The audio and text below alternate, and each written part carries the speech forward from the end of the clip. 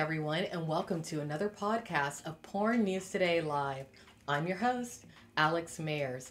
Now, this morning, I am going to be listening to an audiobook, which I have been anticipating for so long, by Jon Ronson. It is entitled The Last Days of August. Remember that beautiful porn star who met an untimely death via suicide? Well, this particular audiobook is set to investigate all of the circumstances surrounding her death.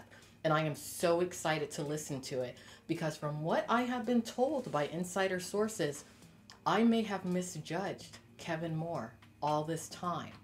And as I look at the massive publicity circulating around this audiobook, it does make me wonder, is this audiobook an intimidation tactic to get him to drop his lawsuit against Wicked Pictures? I don't know, but throughout the day, I will be posting some tweets on @AlexMayersLive in regards to my thoughts on the project.